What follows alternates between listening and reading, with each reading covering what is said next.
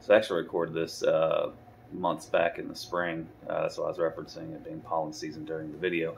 But anyway, so now life got busy and I didn't get a chance to actually post them. So now that I'm stuck in the hotel for the next couple of months for more Army training, I got time to kind of put this video together and put it out there, kind of an update on the different vehicles and projects we got going on.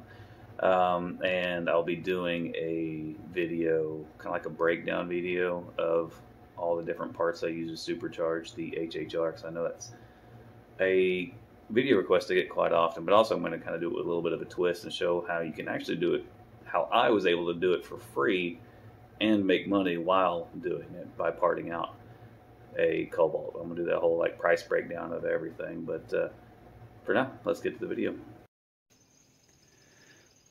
I realize I haven't done any sort of update on any of my vehicles in a long time, and actually haven't even posted on one car that I actually had and got rid of. I got a Ford Flex, and then I got this Chevy Sonic Turbo and a few others. So I'm going to kind of go around, show what we've got going on, different vehicles and progress on it, and going to do a HHR update video here pretty soon because we're doing quite a bit of work on it. It's in the shop right now. So let's get to it. Here's my little Chevy Sonic Turbo that I haven't really done any videos on. I actually did some shorts on it. Did custom 2.5-inch exhaust with a little Gibson muffler. It is, of course, like I said, turbo, and it is 6-speed manual. And actually probably going to sell this. I got it because I thought it was going to get a little bit better mileage than it does. I mean, average like 32 with my type of driving. But I'd rather just sell it and keep the HHR for that kind of mileage.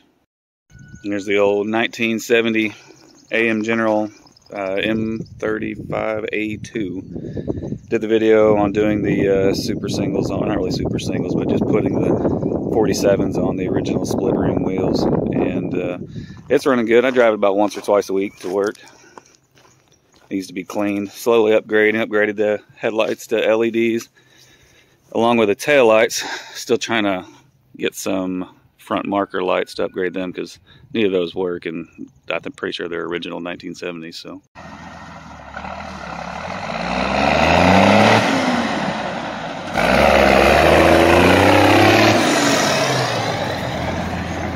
next is my 2009 2500 HD. I think I did a video, a short on doing the exhaust. It's so I've done the front end, paint matched, lowered it almost 8 inches, I think.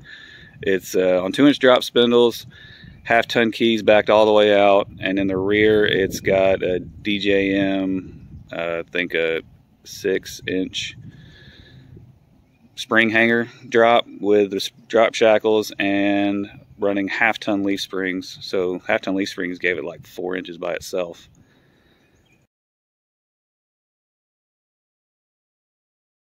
It's long tube headers, custom exhaust. Other than that, it's pretty stock and being lowered. Sounds good, runs good. I'm going to start doing more videos on it. I actually got a few short clips of it running at the drag strip, 1,000 foot. I think it ran 11 something. I know it trapped at 90 miles an hour in 1,000 foot, so that's not bad. I might drop a clip like of that in here.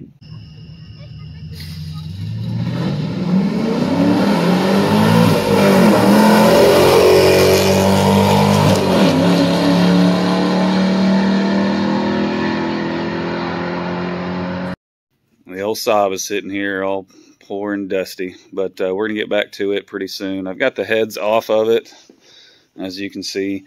The engine's actually going to come out because I'm doing an oil pump and oil pan gasket along with a stall converter because it's getting a 600 lift cam, and I've already got the Pack 1218 springs installed on the heads over here, which you can't see, but that's all the parts going to go back on it. So we'll get to it eventually. And I bought everything to do a remote mount 78-75 millimeter turbo on this Saab, but mainly because there's not a whole lot of room underneath it. I know a lot of people have, but I want to keep air conditioning and all the creature comforts in place. So I was going to do the long tubes and put the turbo remote mounted basically right where the Y pipe is.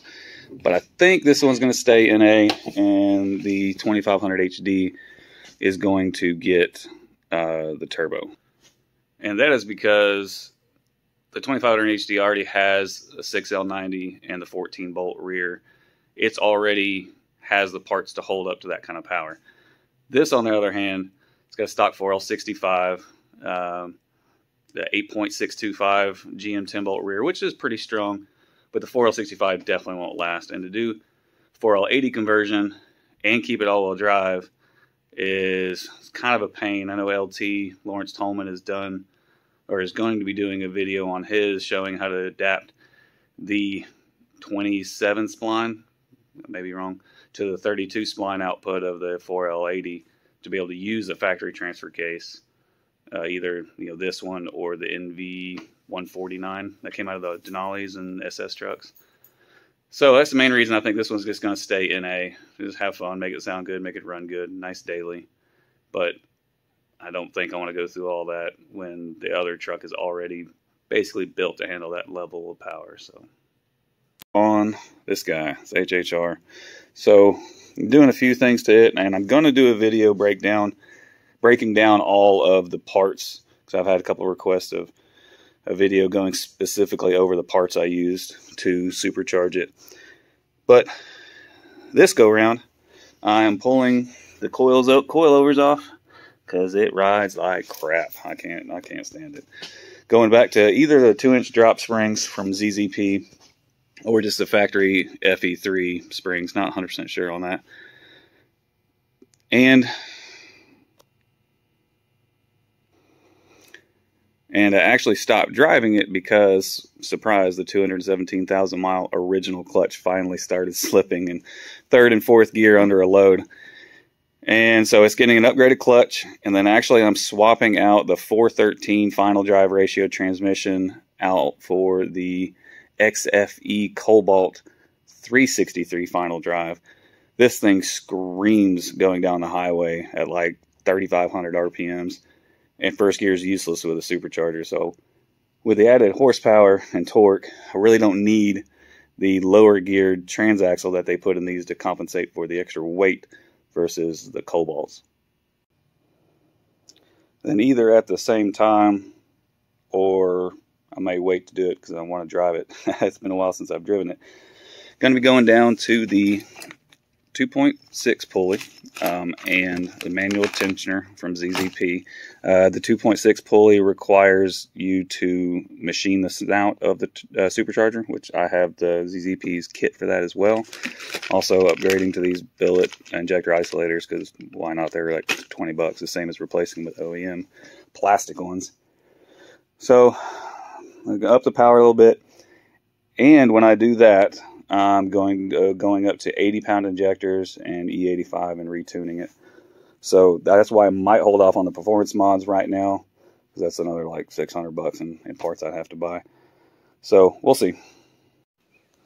So after running these coilovers about a year, I'm taking them off. They ride like crap. So other people might have different definitions of riding like crap, but here in Arkansas, the roads are really bad. The suspension is super stiff and bouncy, and I like to drive hard on some curvy roads, and it actually handled worse than on factory springs, and definitely way worse than on the drop springs I had.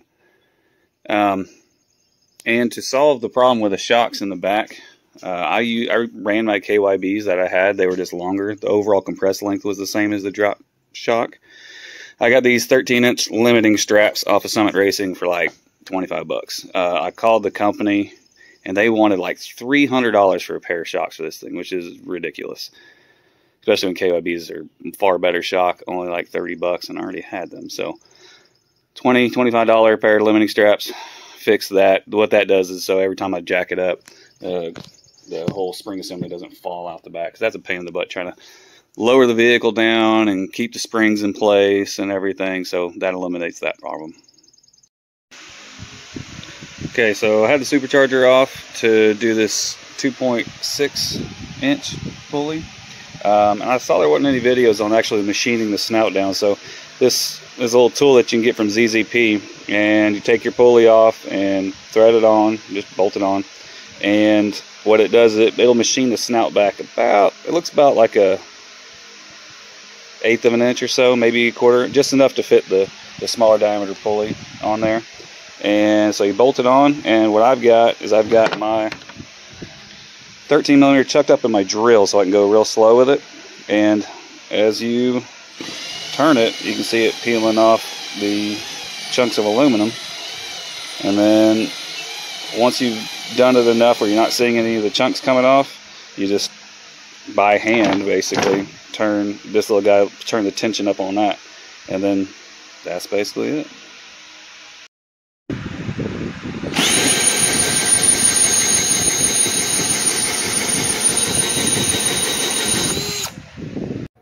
So the HHR is actually on the lift, so when I get back, that's the first thing I'm going to finish. So like I showed in the video, I've started milling the snout of the supercharger down. It's going to go back together, and I mentioned in the video that I was probably going to go 60, not 60, I have 60 pound injectors. I was going to go 80 pound injectors and run E85. I just don't think that's going to be a good option, because with the operating system that my ECU runs on, I either have to run an E85 file or a 93 file tune. So if I can't find the E85, I've got to keep my HP tuner computer with me and upload a non-ethanol tune. And also, as we know, E85, it can be anywhere between 50 and 85% ethanol. So that's a pretty big swing unless you're testing the ethanol content at every time you fill up. So what I actually think I'm going to do is do water meth injection right after the throttle body. So that'll help keep AITs down a lot, which has been the biggest issue that I've had with this setup, is just really high intake temperatures. That ZZP stage 3 heat exchanger doesn't seem to be doing that great of a job. So and by what I mean having to run two separate tune files for E85 and 93 is that my operating system that ECU runs does not support ethanol content sensor like a lot of different platforms run, like the Chevy Sonic that I show in this video. That if I had kept, does support a ethanol content sensor, along with my Saab, the 2500 HD. Those operating systems support ethanol content sensors, whereas the HHR doesn't, because the HHR Cobalt G5 platforms that did offer E85 did what they consider a virtual flex fuel system, where they basically just heavily monitored the primary O2 sensors, which, if I'm not mistaken, were actually wideband O2 sensors, and the computer made corrections off of that. So there's no ability to run ethanol content sensors. So just running E85 just doesn't seem to be a very viable option for the HHR. But yeah, so that's the first thing on the list to do when I get back, and hopefully because I won't be back until late September, so hopefully, October, November, I think I'll be ripping around, making some good passes in the cold weather, and finally make it back to the dyno, and finally make it back to the drag strip with it. So we'll see.